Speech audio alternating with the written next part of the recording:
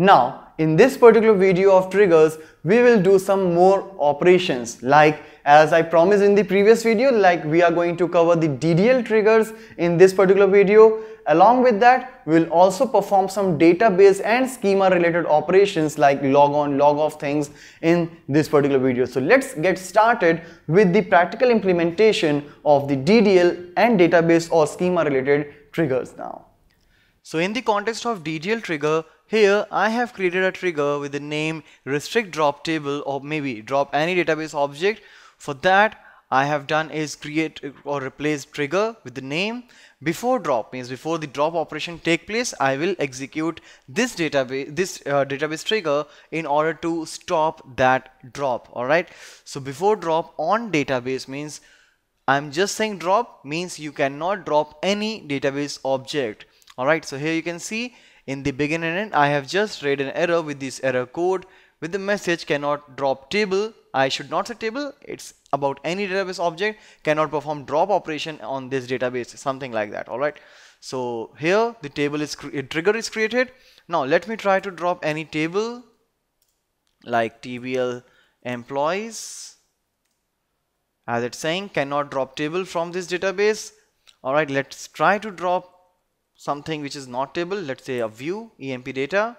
Alright, and here it's saying cannot drop table from this database. Alright, so that means I cannot simply drop anything in this particular table, in this database. Alright, now let's start working with the log on or log off triggers as well. So for storing the details, what I have done, I have created a table here called login details. Alright, so let's check the structure. Alright, so in this login details table, there are three columns. Login ID means the current username I want to store in that.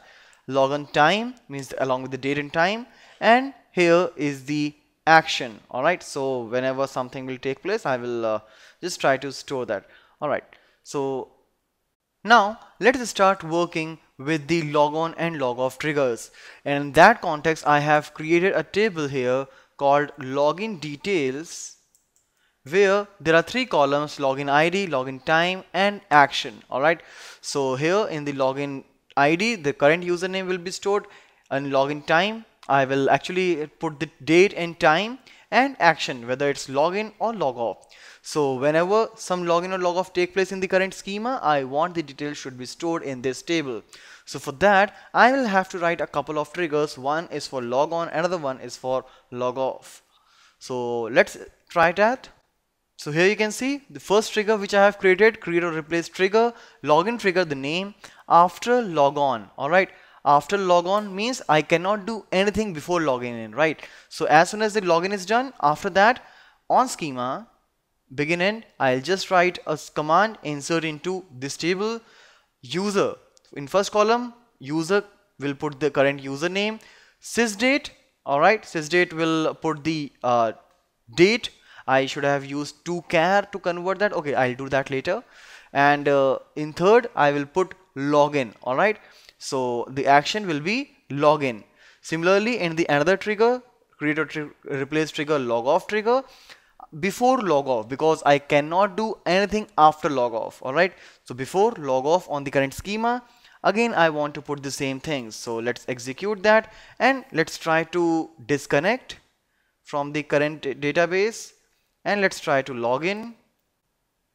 Alright, again let's try to disconnect. Let's again connect. Alright, so let's check the data inside this login details. Select asterisk from login details. Alright, so you can see system is the login ID, date, it's just showing the date. Let me do the changes out there. So first I did the log off, then login, then again log out, then again login. Alright, so let me just make a change in the triggers definition. So now I have made the changes in the trigger definition. Like here I used toChar function and I have just converted into DDMMYY for the date and then hours, right, like HS24, MI and SS. Alright, so let's again do the things like log out, let's say disconnect, connect. Alright, let's do it once more. Alright, so let's again come to the database to check the data in my table. So login details. Alright, now here you can see the date and time both are coming. Alright, since it was very frequent, so not much gap in that.